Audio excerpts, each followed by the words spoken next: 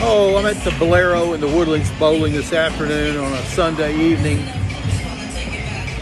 We don't have any power at the house and everybody's irritated, so Janice needed to get out of the house and go somewhere, so she went over to Nick's and I went bowling.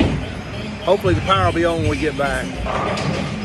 Got over here and all the lanes are pretty well burned up, and I've gone through 5 relatively expensive bowling balls, and now I'm using my $10